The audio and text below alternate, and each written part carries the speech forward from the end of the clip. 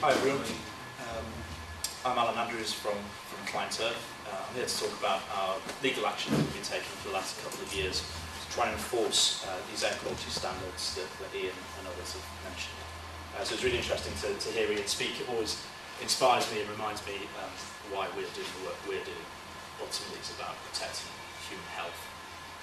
I'll just say a few words about, so I'll get out of the way of the slides. A few words on Client Earth, who we are and what we do. We describe ourselves as activist lawyers. So we work on environmental issues that we care about and we think are important. We're not like a law firm in that we don't have fee-paying clients and work on their behalf. It's really corny, I know, but we kind of see the Earth and its oceans and its air and its trees as our client. But unfortunately, tuna and trees don't really pay very well, so we have to go and get philanthropic foundations to fund us. So big, wealthy charities and individuals fund the work that we do. And we work across a range of environmental issues, forests, fisheries, biodiversity, but my specialism is air quality. And for the past 3 years, we've been focused on working in London. I just like using this photo. Normally it's this, air pollution is this invisible problem, but every now and then we get an episode like this that makes it all too visible, and that's when everyone starts getting very excited about it and talking about it, which is, from our point of view, quite welcome. The original aim of the project was to ensure full compliance in London with all air quality limits by the time of the Olympic Games. But with a couple of weeks to go, I'm starting to accept that we've probably missed out on that one, but we'll keep plugging away anyway. And for the last couple of years, the main thing we've been doing is bringing litigation. We've been going to court to actually try and enforce these limits. And to do that, we've been using a process called judicial review. It's a legal process by which you can challenge the decision of a public authority, where it's been made in non-compliance with the law or without following the correct procedure. So any public body, whether that's a government department or a local authority, for example, must act within the law. And the relevant law here is the Air Quality Directive, or to give it its full title, it's the Directive 2008-50 EC for ambient air quality and cleaner air for Europe. Got that right? Catchy. So I'll just call it the Air Quality Directive for short. And the main thing it does is it sets limits on these levels of air pollution, as I'm sure you've heard. People often talk about targets. As a lawyer and a bit of a nerd, I get a bit wound up because they're not targets. When we talk about the limits for PM10, for NO2, they're not targets, they're legally binding limits, and it's an important distinction. If you miss a target, there's no real sort of comeback, whereas if you miss a limit, we have a right to go to court and enforce compliance with that limit, so it's a crucial distinction. Member states, including the UK, must monitor their air quality to make sure that it complies with these limits. Where they find that it doesn't, they must come up with air quality plans containing measures which will actually tackle the problem, and they must consult the public on the content of those plans and then submit them to the European Commission, who have a role in supervising them and ensuring that they're up to scratch. Unfortunately, this directive also introduced a provision for time extensions. So where member states were struggling to actually meet these limits, they could apply to the European Commission for a time extension. For PM10, they could extend up to 2011, so that's gone. But for nitrogen dioxide, there is a provision which allows them to extend until 2015, provided they come up with one of these air quality plans, which shows how they'll actually achieve compliance by that date. And again, they must submit that to the Commission, who must approve before they can have this time extension.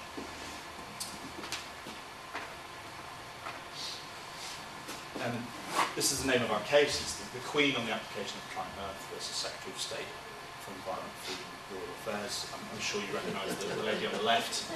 I'm not exactly sure why. I think I must have missed the lecture where they explained to us why judicial reviews are brought on behalf of the Crown. but it's kind of nice to know that the Queen's on your side. The lady on the right, I honestly didn't do this deliberately, but every single picture I have of Caroline Spellman, she's sneering and looking really evil. It's honestly not deliberate. This is actually from her website. She's just got one of those faces. So, Secretary of State for Environment, Food and Rural Affairs is responsible under the Air Quality Directive and the regulations which implement that. She is responsible for ensuring compliance with these limits. She's also responsible for drawing up these air quality plans and implementing the measures that we need to achieve compliance.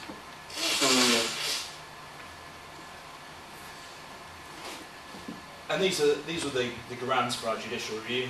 The first one was a slightly minor procedural point, but one that we felt was really important. There was an amendment to the PM10 plan for London, and they refused to hold a public consultation on it, saying that it was only a minor amendment and not something they had to bother the public about. And that's something that really winds us up at Client Earth, because we really believe in the right of the public to participate in plans that affect the environment. And the second one, though, is the main one. It's that they failed to produce plans which achieve compliance with NO2 limits by 2015. And I'll explain a bit more about what we mean by that in a second. On that minor ground, this PM10 consultation, they conceded about a month before we went to court on that one. So we got an early victory, which is important to us because it really defended this idea that if we have an air quality plan, we all have a right to see what's in it and comment on it and really feed in our ideas about what should be in it. But unfortunately, the main part of our claim they were never really going to concede on. So we went to court on that one, and I'll tell you about that in a bit more detail. It really all started back in early 2010. The limit value for nitrogen dioxide came to force on 1st January 2010. And using information from Ian's colleagues at the London Air Quality Network, we knew that the hourly limit for nitrogen dioxide had been breached within the first 3 weeks of 2010. This is Madame Tussauds, which is kind of where the camera is in relation to that photo, is where big monitoring station on Marylebone Road is. And that's what the government used to submit its data to the European Commission. It's really their super site for monitoring air quality. But Marylebone Road is not the worst when it comes to NO2. This is Brixton Road in Lambeth, where NO2 is often triple legal limits.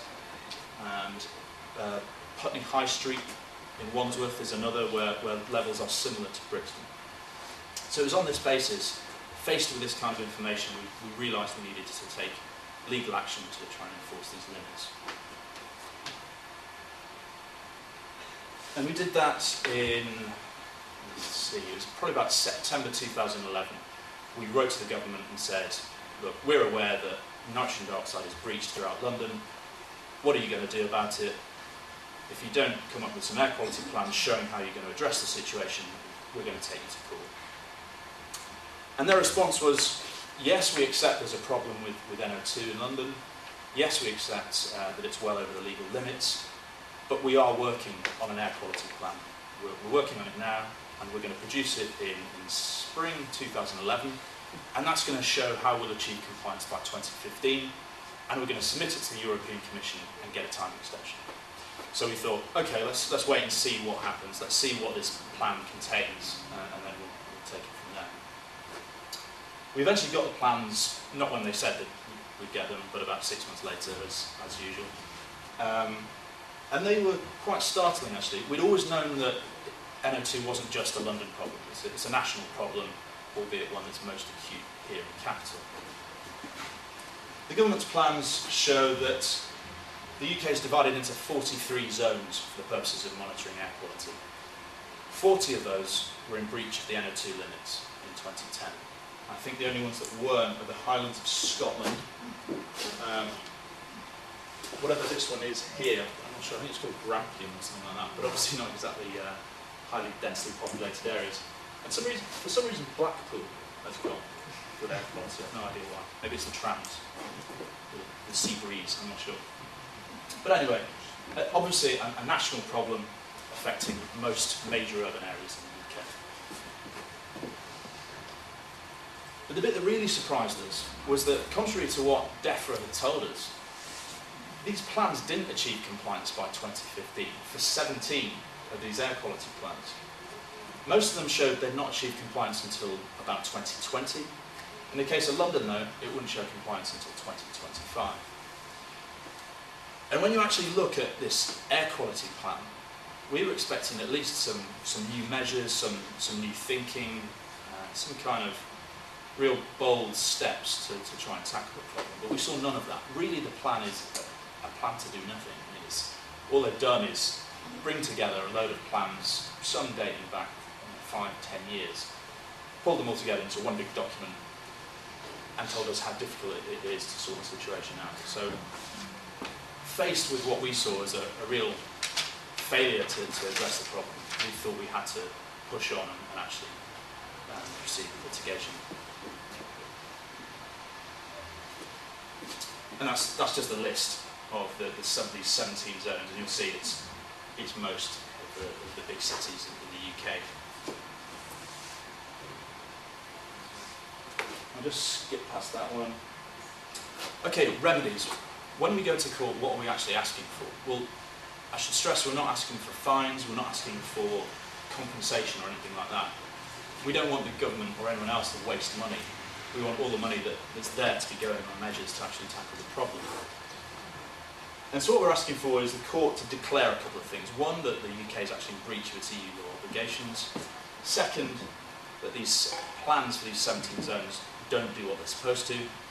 But the really important one is we're actually asking for a court order which will force DEFRA to come up with a new set of plans which will contain measures to achieve compliance by 2015.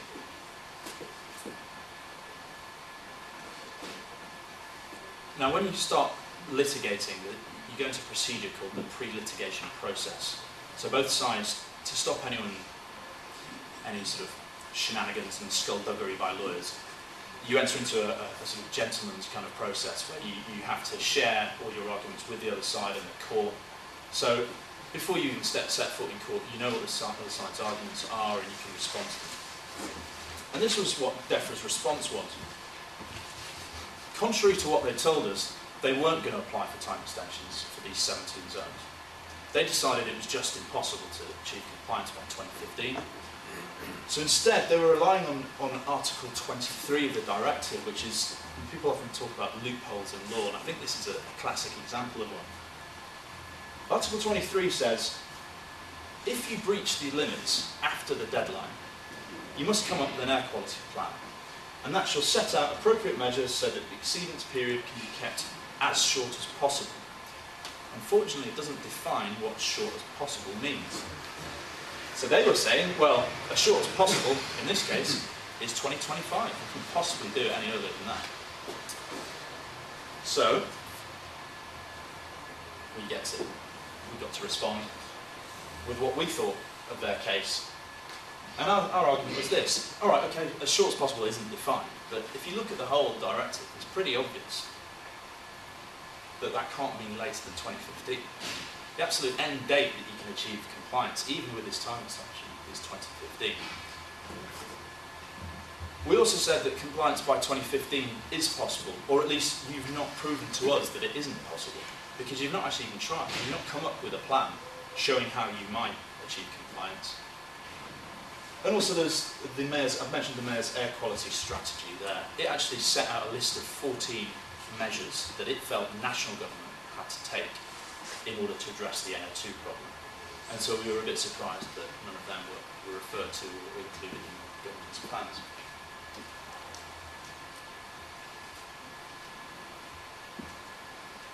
So these are the arguments that we took to court, and the case was heard by the High Court, sitting in the Royal Courts of Justice just down the road on the Strand. And the case was heard by Mr. Justice Mitton. It was a one-day hearing, probably not all that dramatic if you were watching from the gallery, but quite compelling nonetheless. And we scored an important victory in that we forced the government to admit that they were in breach of their EU law obligations. Until then, what they'd said is, okay, we'll hold our hands up, we're in breach of all these limits, but that doesn't mean we've done anything wrong. You've only done anything wrong if you breach the limits and then don't come up with an air quality plan. We've come up with a plan, so there's no problem. Justice Mitting wasn't having any of that at all, and forced them to concede that they were actually breaking the law. But the real disappointment was that we didn't succeed in our main argument. This idea that the court had to step in, take action to force the government to clean up air pollution. He said, well, there's no requirement to produce a time extension. It's not mandatory. You can do what DEFRA have done. You can just come up with an air quality plan showing compliance basically whenever you decide. And if there's a problem with that, it's for the European Commission to take action, not for national courts. Now this was just absolutely ludicrous. It's completely wrong. Anyone who, an undergraduate law student who'd done 2 weeks study of European law will tell you that that is wrong. But he obviously didn't want anything to do with this case. He was scared by I imagine he was scared by some of the numbers that were involved. DEFRA put forward estimates of some of the costs involved. And they're significant, we're talking hundreds of millions of pounds in investing in clean transport infrastructure. So he just dismissed the case with what's called an ex-tempore judgment. He just read out a judgment that he'd written previously. And so that was very disappointing. But crucially, we got that one thing. We forced them to accept that they were in breach of the law. So the judge described it as a draw, and I think that's probably fair. We both won on each point. Just to stretch the sporting analogy, in law as in sport, if you have a draw, you can have a replay. So we were able to apply to the Court of Appeal and ask for permission to appeal, which was granted. So we got a second crack at it in May this year, where we went to the Court of Appeal and brought pretty much the same arguments in front of 3 Lord Justices of Appeal this time. This handsome chap is Lord Justice Laws. He was very much the head honcho. He was the senior judge on that panel of 3. And unfortunately, it didn't go our way again. We'd argued that national courts must enforce EU law. They must provide effective remedies where there's been a breach. And again, we asked for this court order requiring compliance by 2015. But we suffered a fairly heavy loss. Again, the appeal was dismissed on the day. It was even worse this time in terms of the fact that the judges had clearly made their mind up before. You actually saw them reading out a pre-prepared written statement. It took them about 10 minutes of deliberation before they dismissed the appeal. And the really disappointing bit from our point of view was they never really addressed this question of what does as short a time as possible mean. It just wasn't answered. It's not been answered by either court. It must mean something. If it doesn't mean by 2015, as we say, well then what does it mean? Can the government just decide what a short time as possible means? Surely not. So we're not quite dead yet. The case lives on, albeit on life support. Here is the Supreme Court of the United Kingdom. That's where we will be going next. Next week we'll be filing our applications to the Supreme Court. And what we'll be asking for, this time we want a reference. We want the Supreme Court to refer this question to the European Court in Luxembourg. They're the ultimate authority on matters of EU law. So we want the Supreme Court to say, okay, how does this directive work? How does it fit together? Does as short a time as possible mean 2015? And we'll also be trying to get a ruling on this idea that national courts can just pass the buck and lay the blame on the Commission, because that's just wrong. Unfortunately, in the last week, we actually got a letter from the European Commission, which was very helpful. It said, we've been following your case with interest, blah, blah, blah. We are very concerned that the national courts in the UK seem to think that it's not their job to enforce listed a whole load of case authorities which were very helpful to us. So we're obviously going to waive this in front of the Supreme Court and show them that they need to take some action where the lower courts have failed. In the meantime, a second front has opened up in this battle, if you like. This is an extract from the government's Red Tape Challenge section on the environment. If you're not familiar with it, the Red Tape Challenge was this exercise that the government have come up with to try and cut red tape, which they think is stifling economic growth and hampering business. And they came out with a series of proposals on how they could cut red tape within environmental regulation. And sure enough, as everyone who knew anything about environmental law told them, there's actually not really much you can do because most of our environmental law comes from Europe. And so we're pretty much stuck with it unless you want to try and renegotiate it. So they said, in the air quality section, we're going to work with our partners in other member states to use the 2013 review of the Air Quality Directive to reduce the infraction risk faced by most member states, especially in relation to NO2. And this sets alarm bells ringing, because how are you going to reduce the infraction risk? By that I mean the risk that Client Earth or the European Commission will take them to court. How do you reduce that risk without fundamentally weakening these legal standards that we have in place? I mean, how are they going to do that? Are they going to lower the limits? Or, sorry, raise the limits? Or are they going to turn them, these legally binding limits, into some kind of non-binding target? Really worrying stuff. So while we're still going to push ahead with this case, our attention also has to shift to Brussels, where in 2013, the Air Quality Directive and all European pollution legislation is being reviewed. So I'm probably going to have to move to Brussels next year, which is, I'm not sure how I feel about that. Good beer, let's go. And we're going to have to work with the European Parliament, with the European Commission, to try and ensure that the legal protections we have in place stay that way. But we'll have a big job on our hands. So just to wrap up, I think the government have got their head in the sand when it comes to air pollution. They don't want to really tackle this problem. It's difficult, it's complex, and it's expensive, and they just do not want to spend any money in this current economic climate, which I think is very short-sighted. We've heard all about the health impacts of air pollution. They have a real cost on human lives, which actually the bean counters, the economists, can actually put numbers on. You know, they can tell you that, for example, every year air pollution costs UK society between 12 and 18 billion pounds. So there's a very real cost. We've got a right to clean air, albeit a very flimsy right. I think it's a right that's really in its infancy, it's embryonic.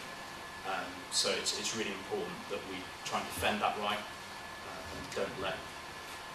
We make sure that the courts enforce the right, and we make sure that governments aren't allowed to water it down. That's about it. I'll take any questions.